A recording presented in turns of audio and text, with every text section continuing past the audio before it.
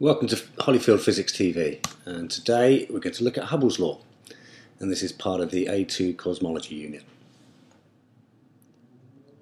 First thing we need to look at is emission spectra. As you all know, atoms have discrete energy levels that their electrons can be at. We can excite the electrons to higher energy states. Once we've done this, the electrons can fall back down again, and when they do, they'll emit specific photons.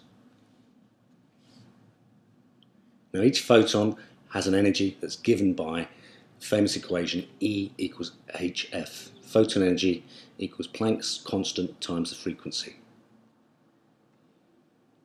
So if we look at an individual atom with a whole bunch of different energy levels, we'll get a big energy change, E4 down to E0, gives us a high frequency, short wavelength blue photon.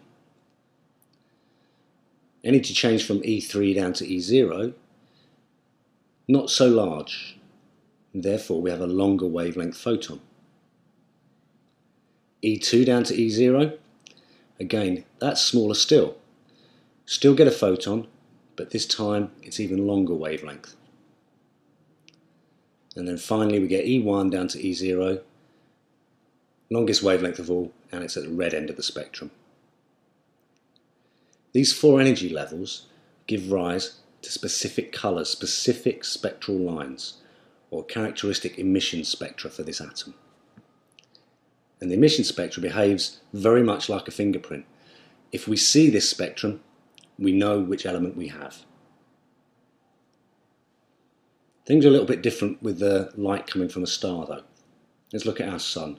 Here's the stellar radiation reaching us.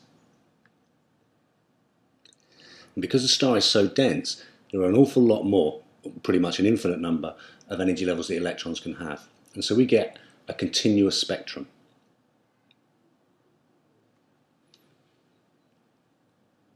Just like using a prism, seeing the nice, pretty rainbow pattern on the wall. The atmosphere of the star, though, is less dense. And so there are less energy levels available for the electrons. So atoms in the outer atmosphere will absorb photons coming from inside the star, re-radiate them, but in lots of different directions. And the effect of this is that less of those photons reach us here on Earth. And so we get a dark line in the continuous spectrum.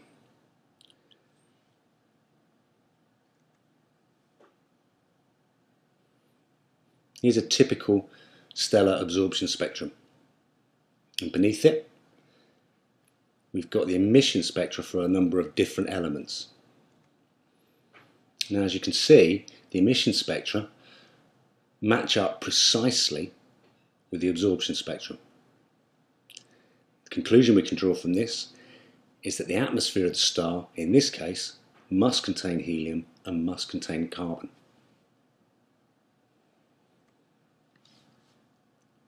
Hubble used this idea of absorption spectra when he was looking at distant galaxies.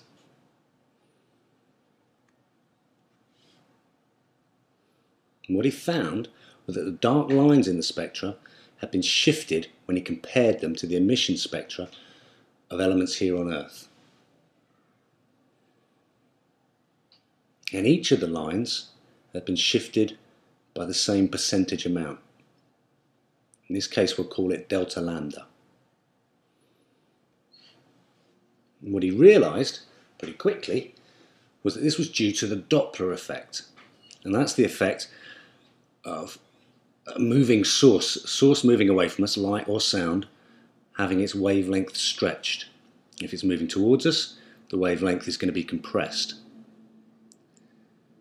And the equation that we have for the Doppler effect is V over c, the velocity over the speed of light, equals the change in wavelength divided by the original wavelength. And if we rearrange that, we get the recessional velocity of the galaxy equal to delta lambda over lambda times the speed of light c. What he did next, however, was the really important thing for us. And he plotted redshift against the distance. Now, distance, because we're talking about galaxies, measured in megaparsecs, millions of parsecs. The redshift relates directly to the recessional velocity. So this is what he plotted. And his results absolutely astounded him. He got a perfect straight line. Gradient of that line, recessional velocity against distance, is what we now call Hubble's constant, h0. And it has some funny units. Kilometers per second per megaparsec. And Hubble's law, recessional velocity v equals Hubble's constant times the distance. Now you'll have to change those usual units for Hubble's constant, kilometers per second per megaparsec, into SI units, the units per second. So here's how we do it. First thing we'll do is change the kilometers per second into meters per second. So we have 72,000 meters per second per megaparsec. Next thing is to change per megaparsecs into per meters. So 1 parsec is 3.1 times 10 to the 16 meters, megaparsec 3.1 times 10 to the 22 meters. So we'll divide by this figure. And we end up with a very small number indeed, 2.3 times 10 to the minus 18 per seconds. This is the Hubble constant in SI units.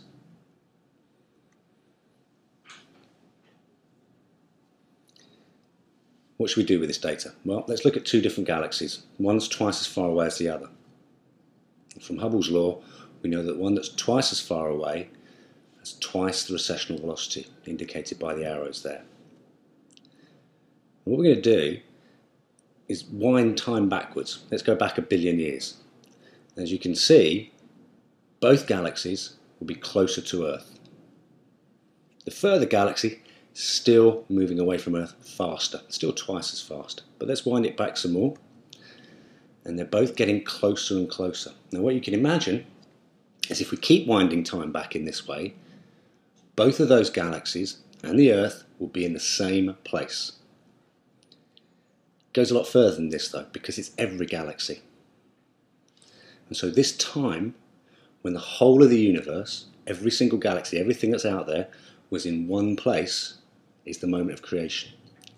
And that's the time that we call the Big Bang.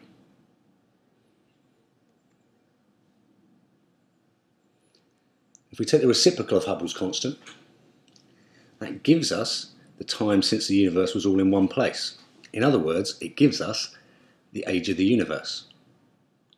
And if we work this out, we take our per second value for the Hubble constant and take the reciprocal, the figure comes out to be 13.7 billion years. That's the time when all of the universe, every single thing in it, was in the same place at the same time. In other words, it was the start of our universe. Thanks very much for watching and listening. I'm Richard Gould. This has been Holyfield Physics TV.